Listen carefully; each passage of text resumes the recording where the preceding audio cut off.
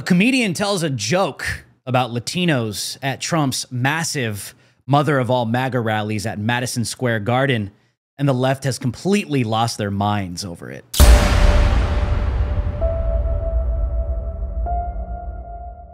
Desperation. MSNBC Chiron compares Trump's New York event to Nazi rally, while DNC projects Trump praised Hitler outside on the building of Madison Square Garden. A lot of controversy at Trump's massive Madison Square Garden rally in New York City. And of course, the mainstream media has to slander it and attack it. Look at the Chiron here as they covered the event live on MSNBC. Trump's Madison Square Garden rally comes 85 years after pro-Nazi rally at famed arena. Meanwhile, the DNC projected the words, "Trump praised Hitler," outside of the event. Not only that, many on the left and some on the right that quite don't understand comedy, they're humorless if you ask me, were triggered by famous comedian Tony Hinchcliffe's jokes about Latinos and Puerto Ricans. I welcome migrants to the United States of America with open arms.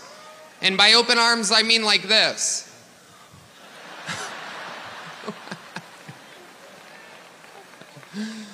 It's wild. And these Latinos, they love making babies too. Just know that. They do. There's no pulling out. They don't do that. They come inside, just like they did to our country.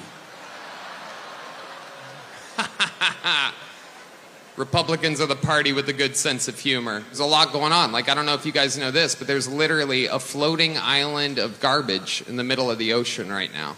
Yeah. I think it's called Puerto Rico.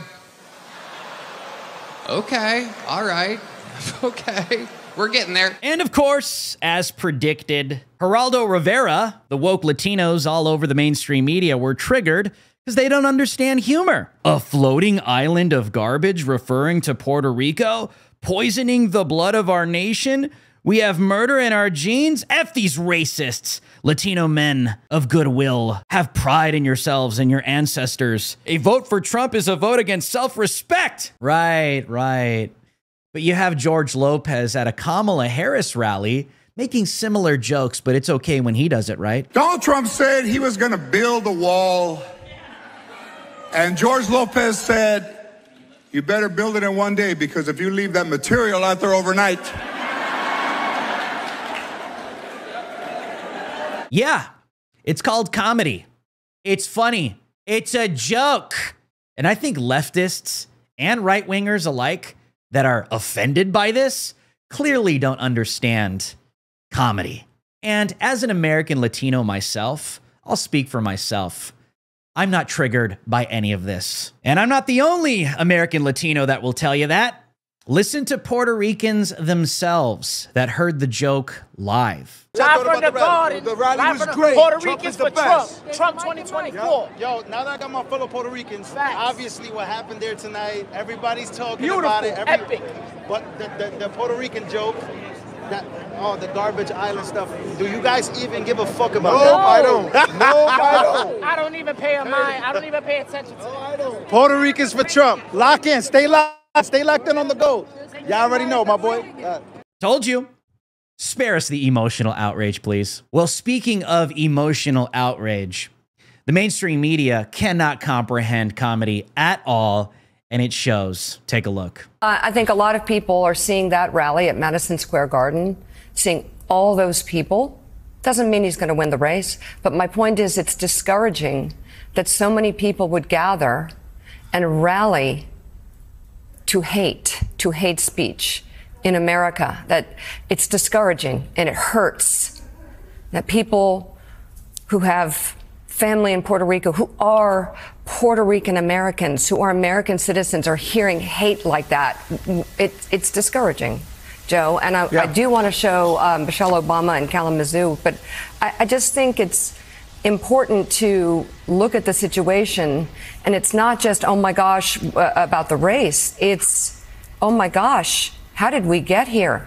How did we get here where a stadium of people come to hate? That's a different country, a different time. Don't you just love the woke white liberals? always speaking on your behalf. Yeah, I'm sick of it. Well, of course, they're going to roll out their token Latina to speak on the matter. Right now, the campaign is scrambling, and they're trying to blame this rhetoric on a so-called comedian. This is not a comedian. This is the Trump campaign.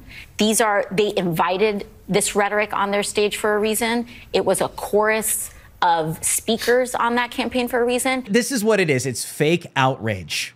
It's fake outrage, and it's meant to manipulate, emotionally manipulate voters and minorities because they're desperate and they have absolutely nothing just days before the election. Well, not just the token Latina.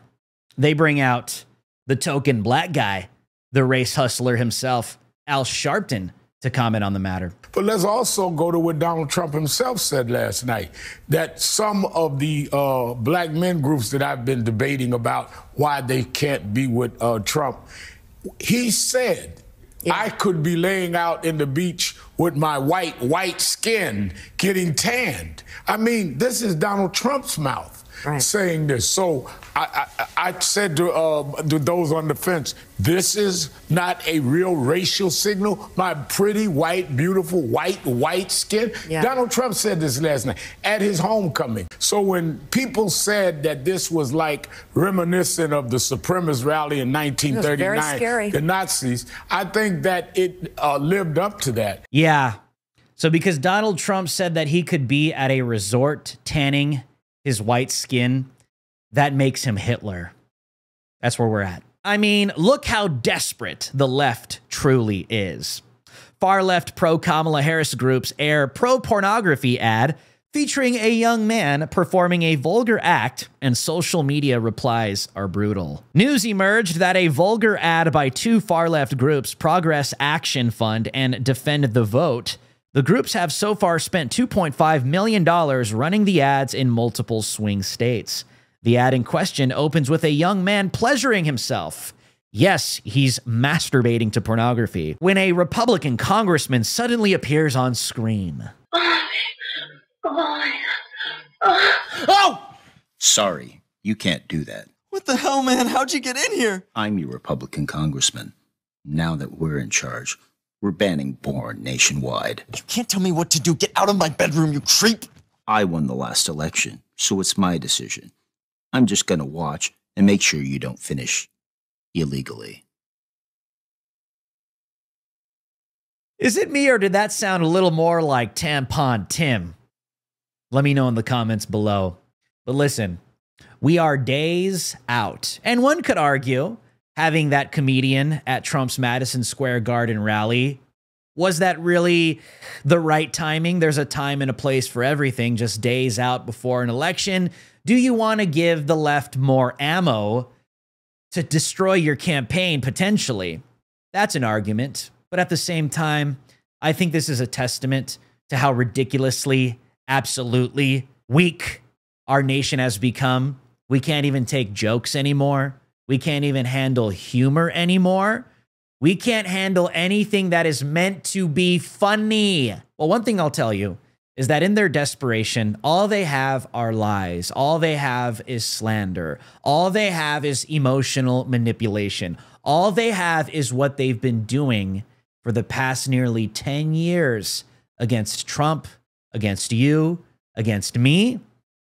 And it's led to this massive movement, the Great Awakening, that is totally fed up and done with their lies. My name is Drew Hernandez with the Gateway Pundit, and you have been on watch with Drew Hernandez. I'll see you guys on the next one.